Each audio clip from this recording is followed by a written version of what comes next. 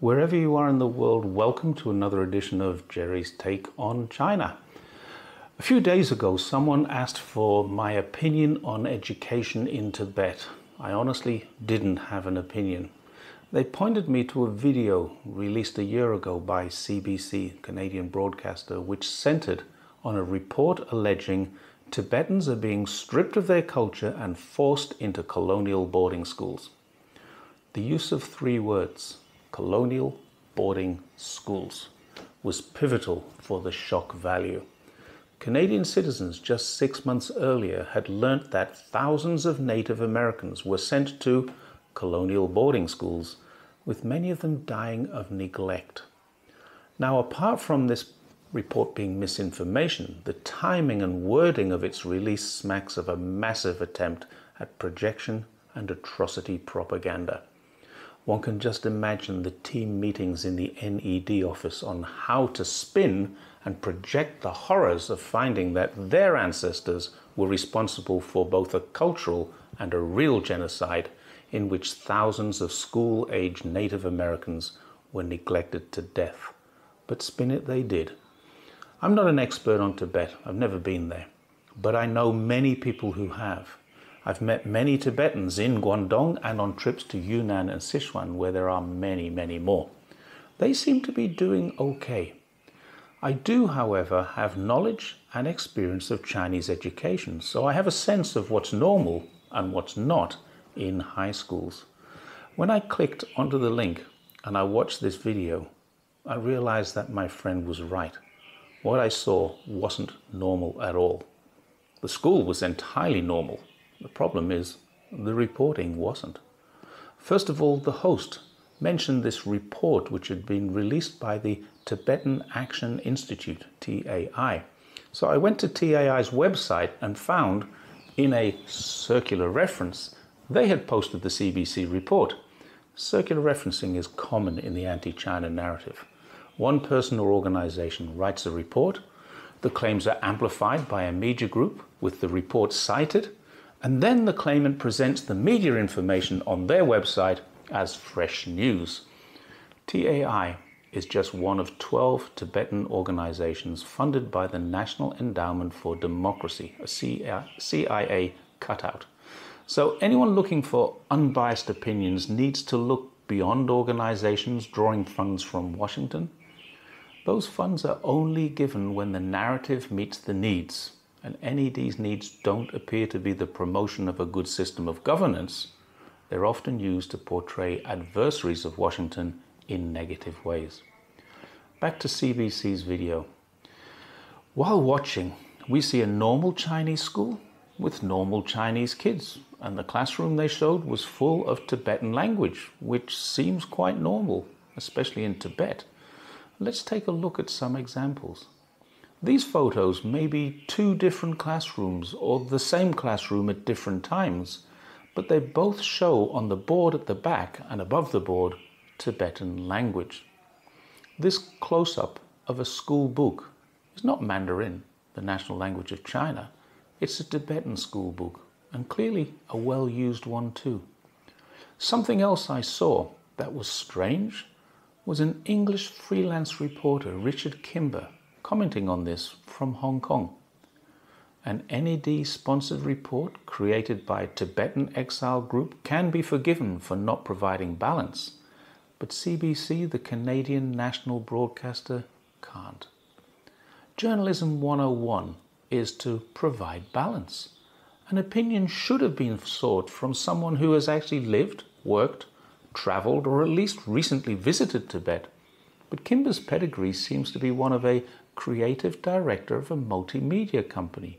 He's a multimedia freelance journalist and drone pilot who has written 3 articles for PBS News. PBS is a non-profit public broadcaster based in Arlington, Virginia.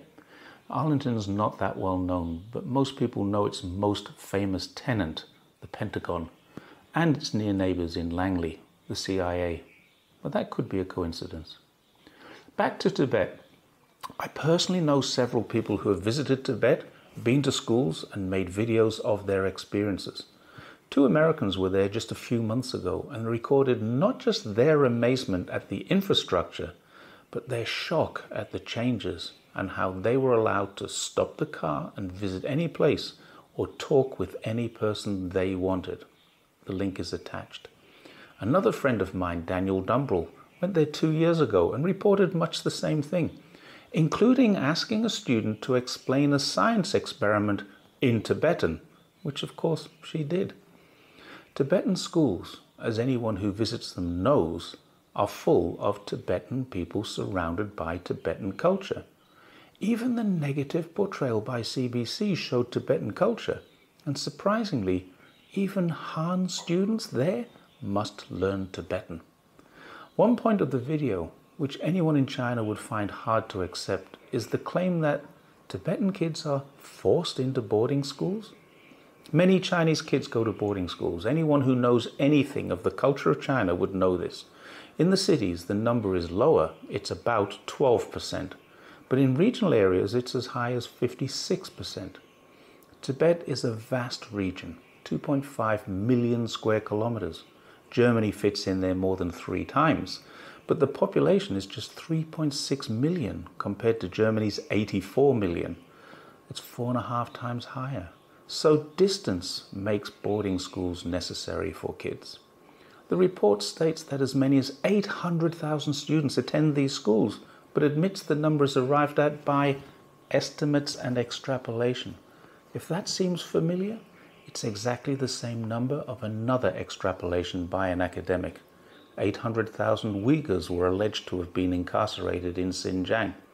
Now think about that number, 800,000 school kids in a region with a population of only 3.6 million. Apparently there's a genocide going on there, and the school-age population is 22% of the general population. How is that possible?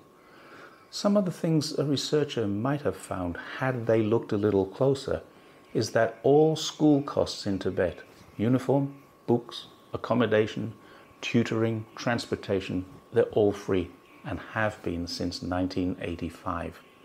Financial incentives are even provided to impoverished families to encourage their kids to attend. Literacy in the region has risen from 5% in 1951 to 99.4%. These are the benefits of compulsory education rather than enforced serfdom. The report uses some of the same claims as the Uyghur narrative in that Tibetan students are denied their religion, and I can confirm this is true. All students in all schools throughout China are forbidden to practice any religion. The disappointing aspect of this is that the report's creators, like most Tibetans in exile, are the children or grandchildren of people who left 70 or more years ago. Their parents' experiences have been passed down through the generations. Unfortunately, the flames of their animosity have been kindled and kept alight by 70 years of financing from a country that admits it uses Tibetans as a tool against China. Rather than return to Tibet to experience the reality, Tibetans in exile are encouraged to believe these stories and they're used for political purposes. It's not shocking to me that a Tibetan group created this report.